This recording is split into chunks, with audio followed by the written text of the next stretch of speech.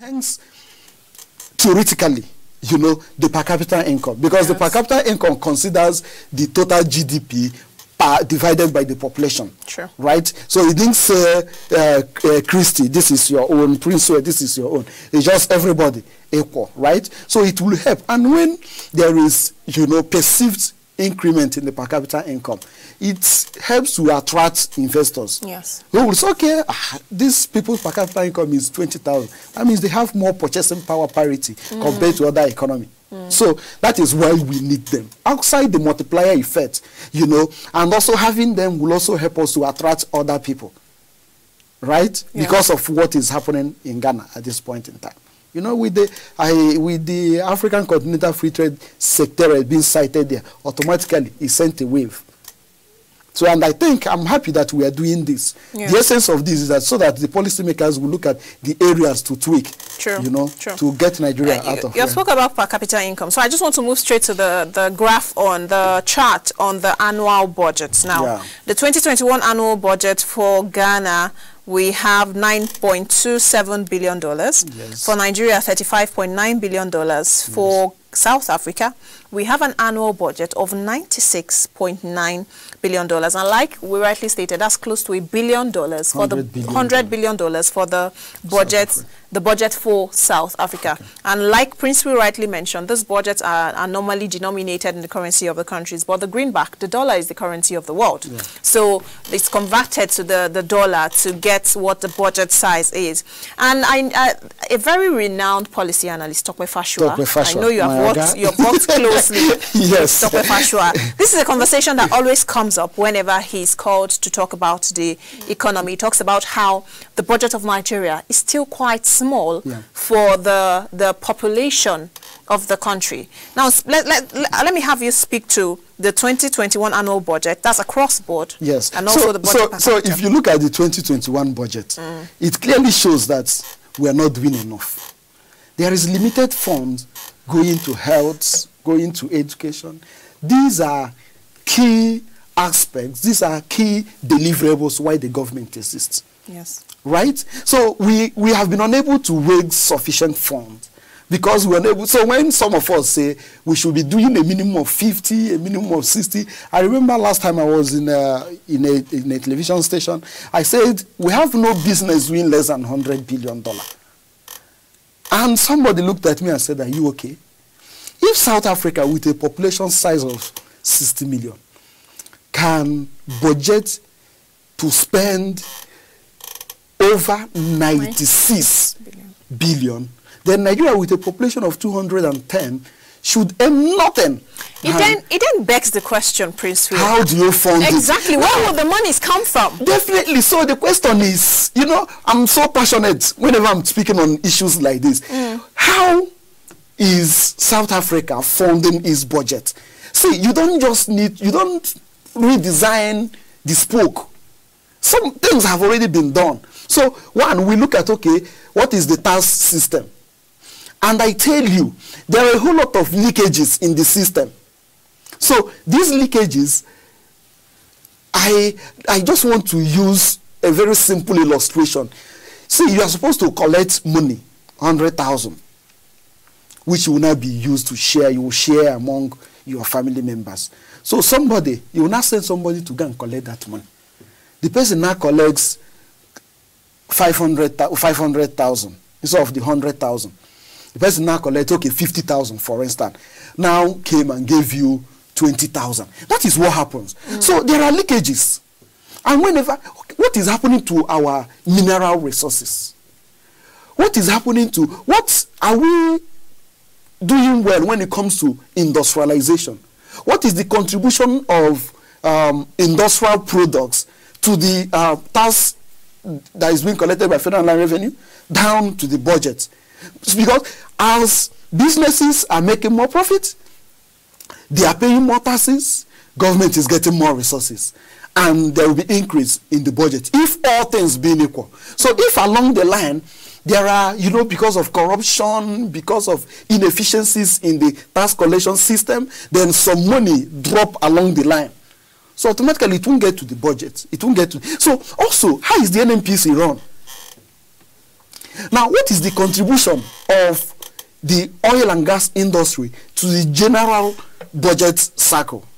So these are some of the questions. So the essence of this is that you bring a country, you look at it and said, okay, this is where we are not getting it right. We are having a whole lot of leakages along the line. Maybe we need to computerize, use IT to close this.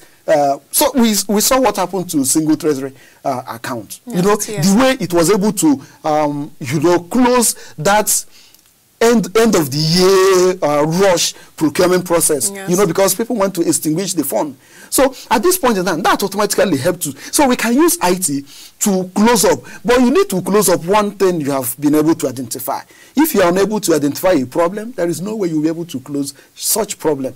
So the first thing we need to do, and I'm encouraging anybody, any writer, any reader, is to help us digest what South Africa is doing right that we are not doing right. Then we look at it, look at the ones we can adopt, look at the one we have to drop.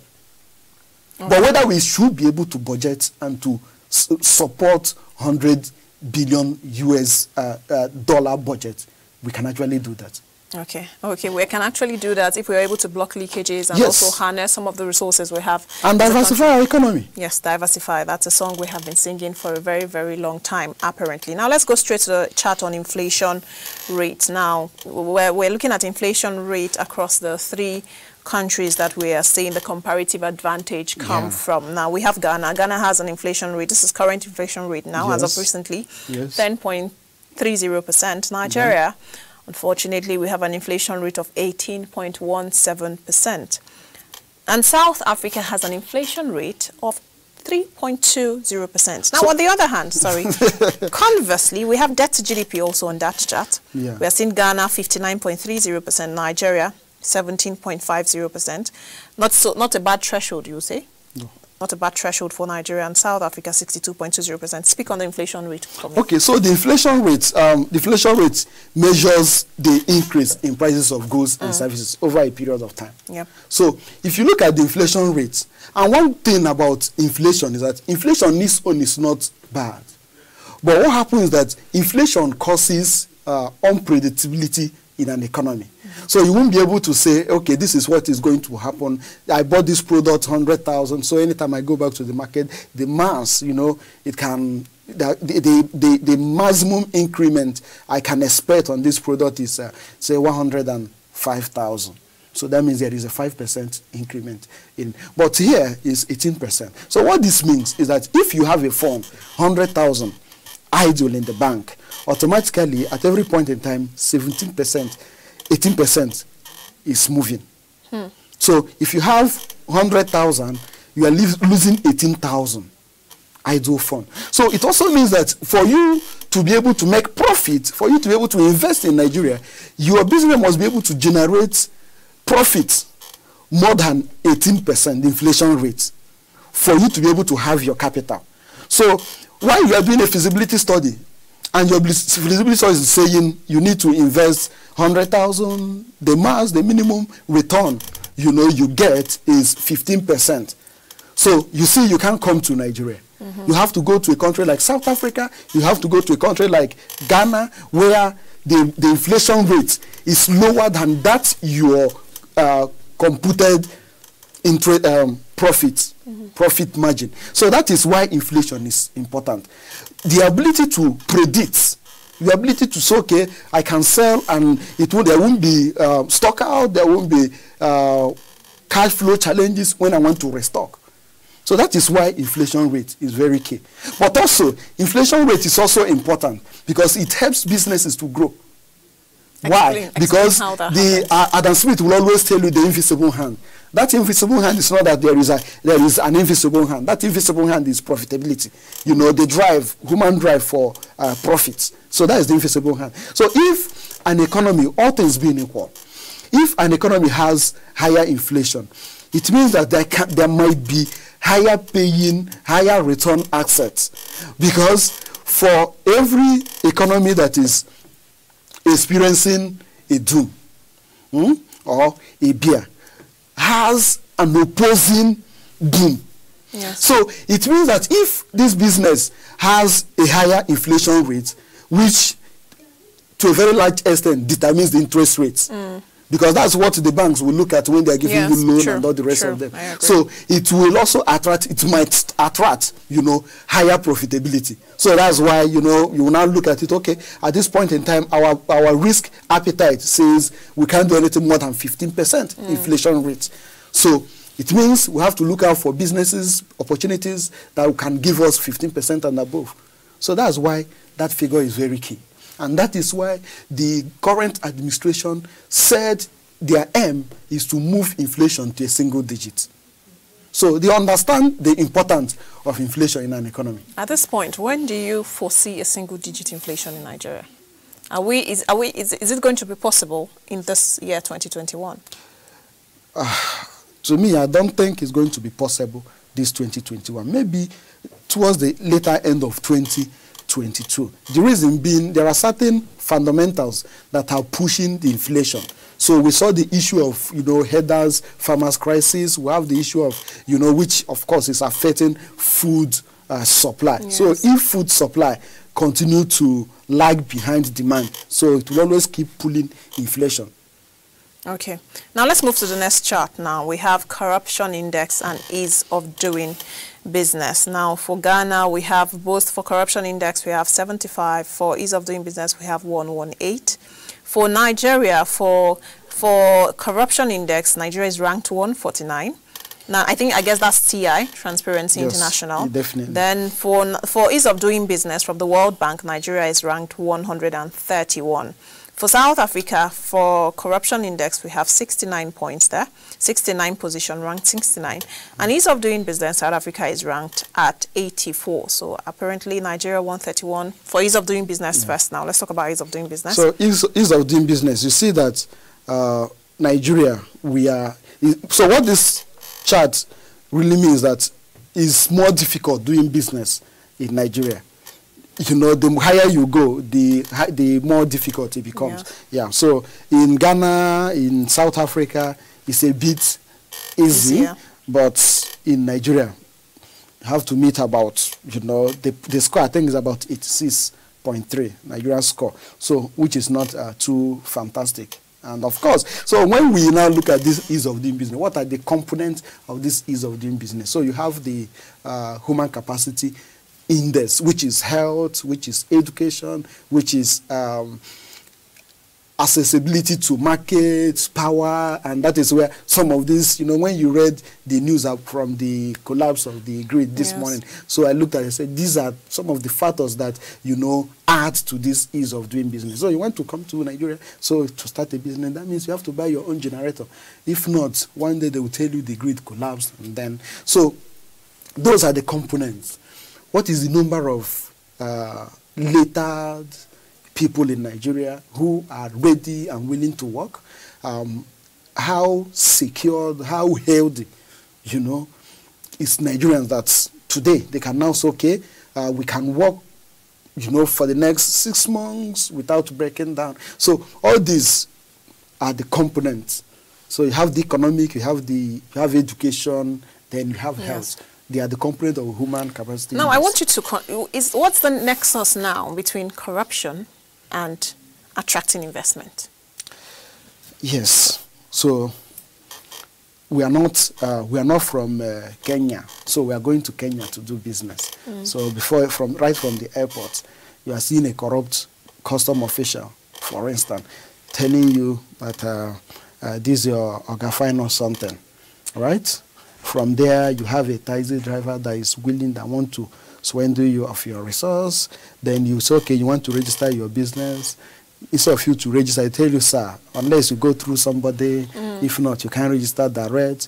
You ended up registering direct, and then for you to get your certificate to start business is very difficult. And then you ended up getting certificate, you want to get land to start the business. Then before you get land, it will take another 3 years for you to get your C of O. And then after getting your C of O, then another government comes and cancels it. Then, so these are, I'm just giving you how it is. So I participated in last Ease of Doing Business. So there were some low-hanging fruits. For instance, dispute resolution for businesses. So we are of the opinion that several countries, this is one area that, you know, they ranked us low. Yes. They ranked the subnationals low. So we are saying, these state governors, are they not aware of this? Just open a committee or something with the help of the Ministry of Justice, set up a committee, set up an arm, you know, of the law that will take care of normal commercial businesses. Give them timeline. Every commercial dispute must be resolved within, say, 5 months, 6 months. Anything you do, you have, like we have the political cases now, that there is a timeline to it. Imagine where you have, you know, timeline, you have special courts that address business disputes, and they have timeline to it, because, so it will really help. We have an industrial court in Nigeria. Do you think they've not been... How long is it? How long does the industrial court resolve a dispute?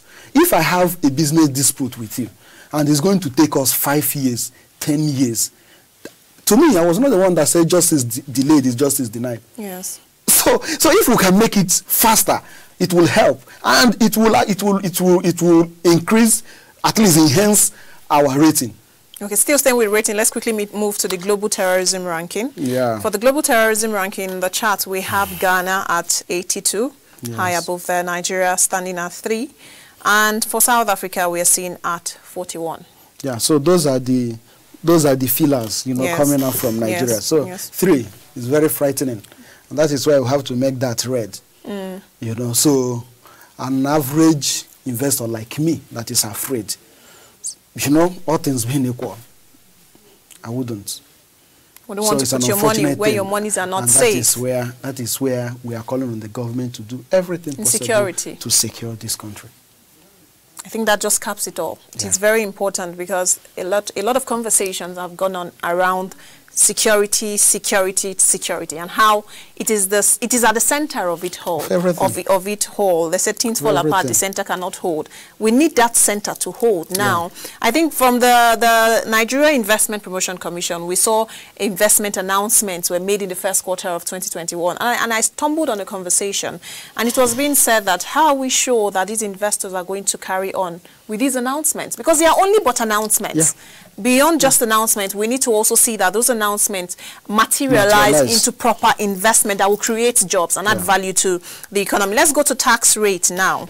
Tax rate versus VAT sales tax. That chart, we're seeing Ghana 25% for tax rates. For VAT, we're seeing 13.50%. Nigeria 30%, and the other arm we're seeing 7.5%.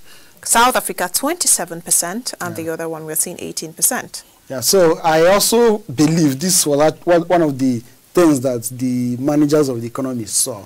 They have to work on the 2020 Finance Act, you know, to work on this. So I think it's key. But also look at the VAT. You know, Nigeria still have some room. True. But the timing is one thing. You know, you can have a room to increase. But if you dare increase the VAT now that the fuel is unstable, price of fuel is unstable, fueling, you know, high cost of transportation, of course, which is fueling the inflation, then increasing, contributing to the price increase, you know, of food items. So if you tweak that VAT now, automatically it's going to have a triple effect that you wouldn't want. So that's why I think I'm in line with the managers of Nigerian economy that it's not yet time to increase the VAT rate.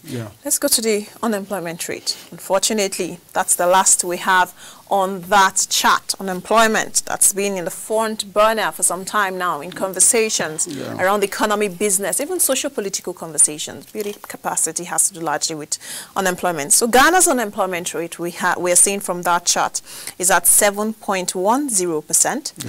South Africa is at 32.50%. And Nigeria, we have an unemployment rate of 33.30%. Now, that's not a good look. I think we have all agreed that that's not a good look for Nigeria. Although I also know South Africa is battling an unemployment issue. But we are seeing Nigeria now topping the chart here in the comparative analysis we are doing now with 3 other countries. So Nigeria, we are charting, we are leading in that index because our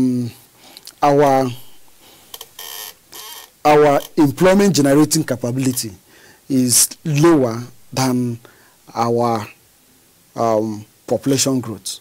So our GDP growth also is also lower than our population growth. Of course, which every finance or economics person would know that this, with time, so the backlog we keep adding. So you need to change the dynamics. You need to change to make sure that if your population growth, Nigeria for the past 5-6 years, we've been averaging between 2.5 to 3. Yeah. So that means we need an economic growth of nothing less than 5%. Yes. At least to double the population growth. At least for the next 10 years, we can move substantial number of our people out of unemployment rate. But unless there is no intervention, whether windfall, no matter that kind of intervention that you will do, that will address unemployment until your economy grows more than your population growth. I think that's a good way to cap this whole conversation up today. We cannot have a population that is growing higher than the economy. That's simply, that spells not a good message for Nigeria. And I think this chart that you have brought up has sent the message, which is quite clear. They say numbers don't lie, data don't lie. We have given the numbers a face, and you have also provided solutions to what can be done for Nigeria's economy to become better. Because in the end, when the economy gets better, it benefits all, and it gives more people more people the space, more MSMEs the space to thrive. Thank you so much, Prince Will Eziuku. Thank you for having me. Always coming on the program and also putting up this robust data to support the discussion that we have had today. Quite an insightful one. So I told my viewers just before we started that it's going to be an insightful conversation today, and I think we lived up to that expectation. Thank you for coming. Thank you. Thank you for having me. Thank you. And happy, I think I need to say happy holidays also to you. We really need it. Yes, and that's where we wrap up the conversation for today. Thank you also for watching and investing your time with us always on Cosmopolitan Market. Comes to you 11 a.m. daily on the Nigeria Customs Broadcasting Network. Kindly follow us on all our social media platforms on Twitter, Facebook, Instagram, YouTube, and on our website for more information on what goes around in the world of commerce, economy, business, finance, investment. My name is Christiana Amodu. Enjoy the rest of your day.